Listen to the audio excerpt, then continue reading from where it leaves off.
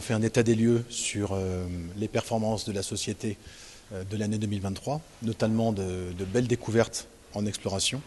Mais également, nous lui avons fait part du travail que nous continuons de faire dans l'exploitation de nos champs pétroliers et gaziers, et surtout de notre vision long terme sur le gaz.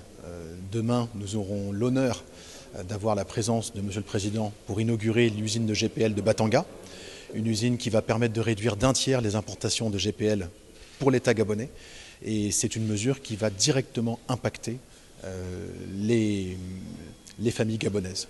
Nous lui avons également fait part d'un projet de conversion de gaz en électricité pour la zone de Mayumba, qui va redynamiser toute cette région, qui pour l'instant tire son énergie du diesel. Donc là, nous aurons de l'électricité à partir du gaz de Perenco.